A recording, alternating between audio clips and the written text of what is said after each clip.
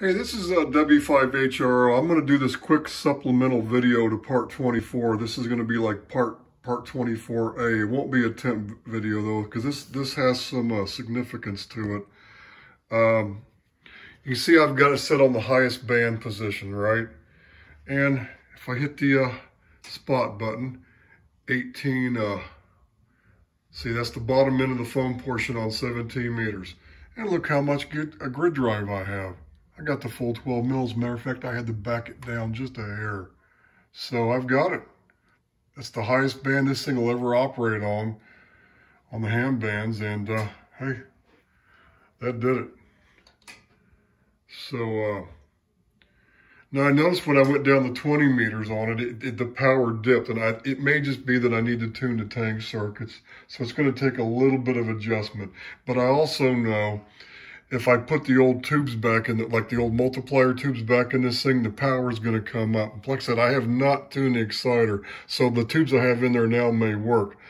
So I don't know. I just need to align everything, and that might just take care of the problem between 18 and what is it 14 something. Let me see if I can back.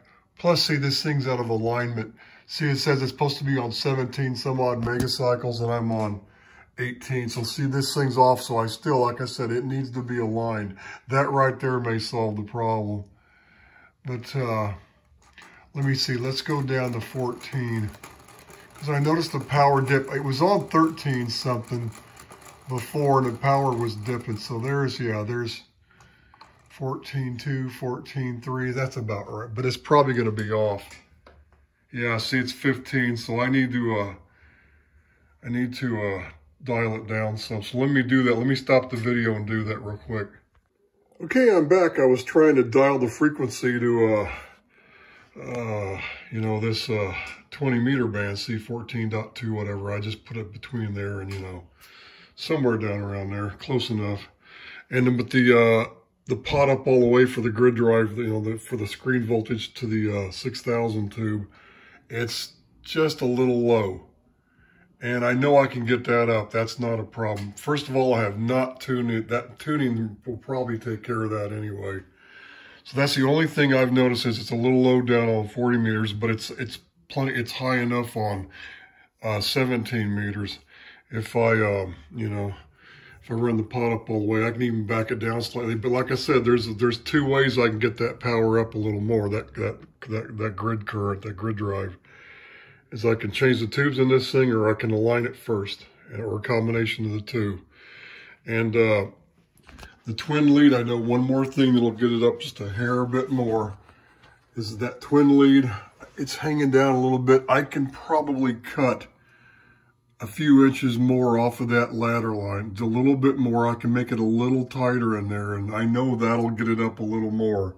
But I know it's already not going to be a problem, because I know if I tune this thing or I change out the tubes, it's going to come up automatically. So it's not even an issue. It'll come up. I just would like to be able not have to have the pot up all the way, completely for the highest two bands. But if I have to, I have to. But at least you can see why now I'm going to forego trying to make it work on SSB, because I'd have to run that ladder line down through some relays, and there's going to be loss, and the toroids didn't work. So that's kind of where I am on this, and but I'm getting it to work on all the bands now on 160. For some reason, let me see if it does it again. Hold on. Of course, I have to back it down. Doggone it. It's hard to do this with one hand. I have to use my thumb on the spot button, and then I gotta kind of,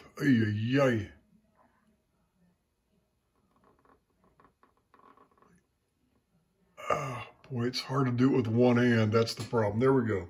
So where am I on frequency? What does that say?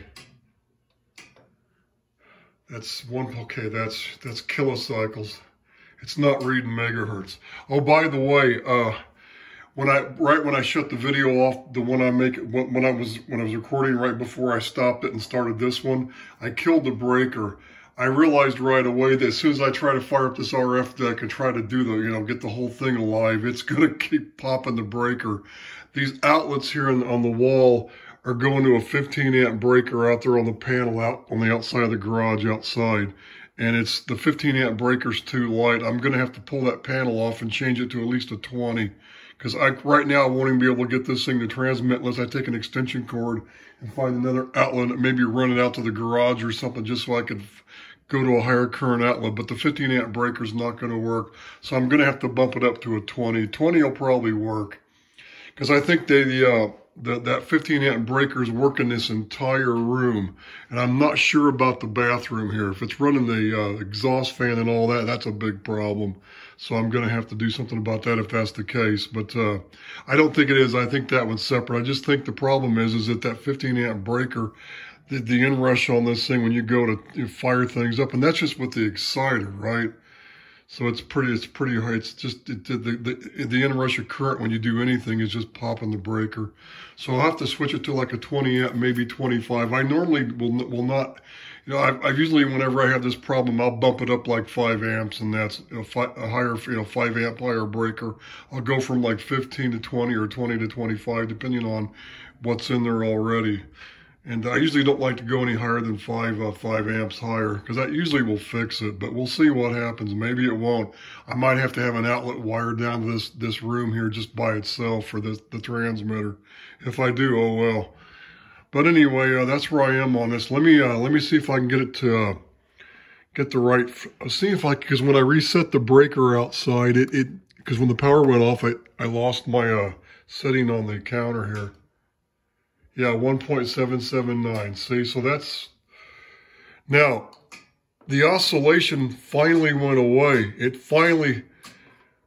What happened is when I first, a little while ago, before I started the video before this one, before I even stopped it, before I even started that one, when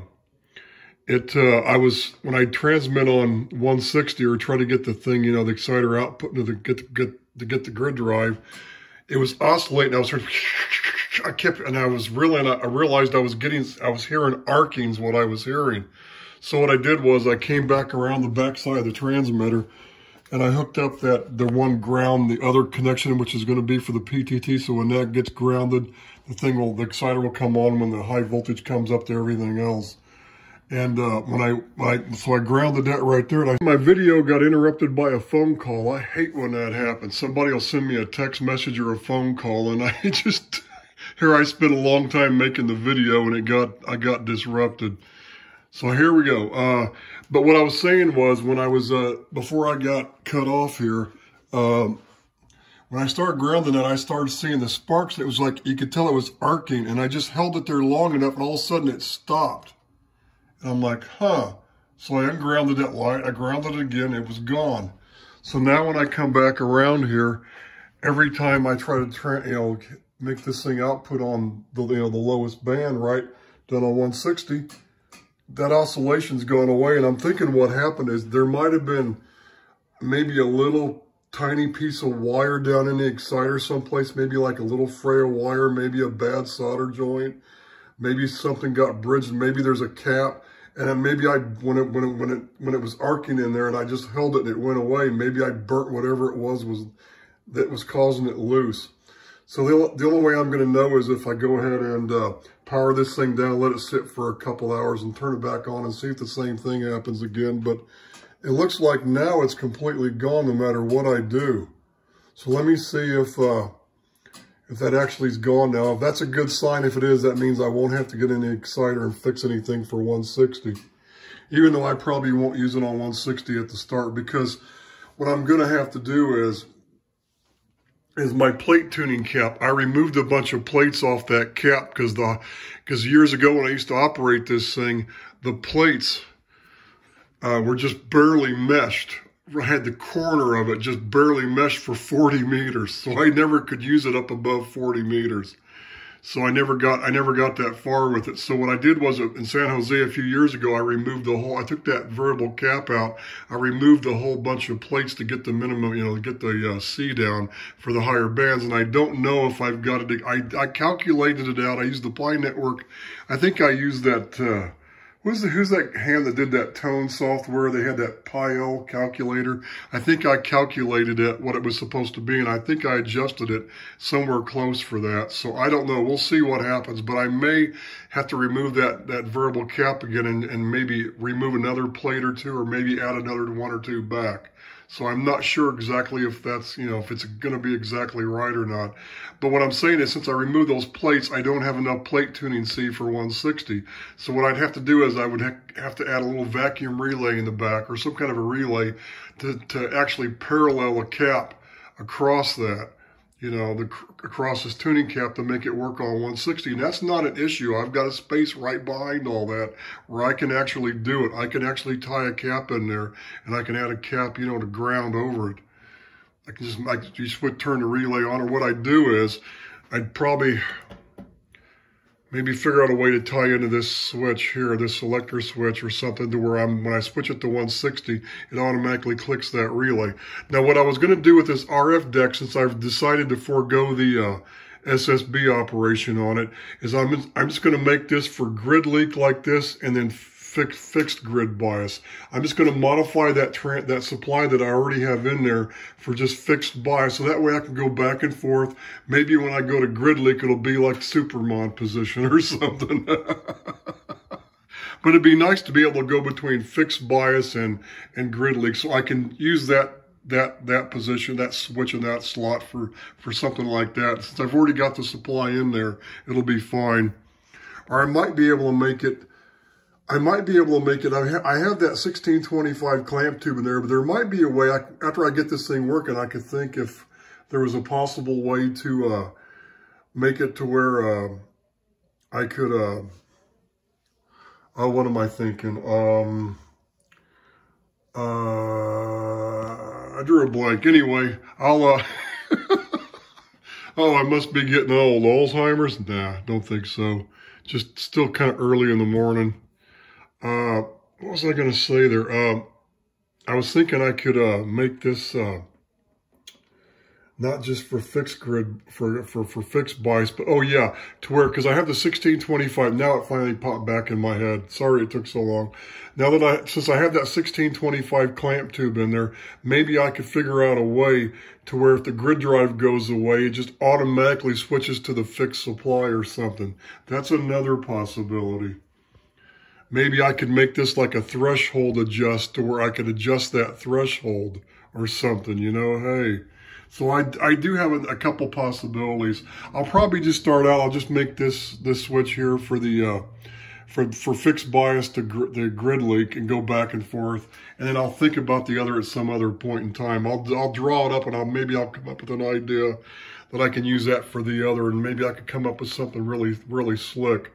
Because the way the T368 exciter was, when that 1625 tube clamps it, when you lose grid bias, when the grid of that 1625 starts, comes up back to zero and it stops going negative, it's gonna, start going down through the dropping resistors, and those dropping resistors are gonna get hot. So, and what they did in the T368 transmitter is they had like a, what do you call one of those thermal relays, to where when it went to the clamp tube and it went down through that dropping resistor, it eventually would open up the relay. So maybe I could do the same thing, to where that supply I have in there, I could make it to where when it gets to a certain threshold, it'll just switch it like that. So that's a possibility. So nothing's going to go to waste. Everything I did that I had to undo, here and there in this thing, I'm making use of the hole and the control and the supply for something else. So that's I think that's it for now. I'm going to turn this thing off, and I want to see if the oscillation's completely gone now on 160. So I'm going to let this thing cool down for a couple hours and come back in and try it again and see what happens. But I have grid drive on everything now except for 20 meters. And I think that's due to the tuning. It works fine on 17, but 20, it's a little light. It's a little low. It's about 2 mils too low. So I think aligning the exciter will probably take care of that. If not, I'll just pop some other tubes in. One thing I can do is, and I know this will work, this is always like one of those fail-safe things. If you have an output of something that's a little low, no matter what you do, you just can't seem to get it up, pop Sylvanias.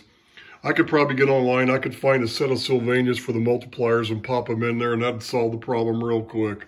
So I know how to get around it because I know which brands do what, and that's another trick of the trade.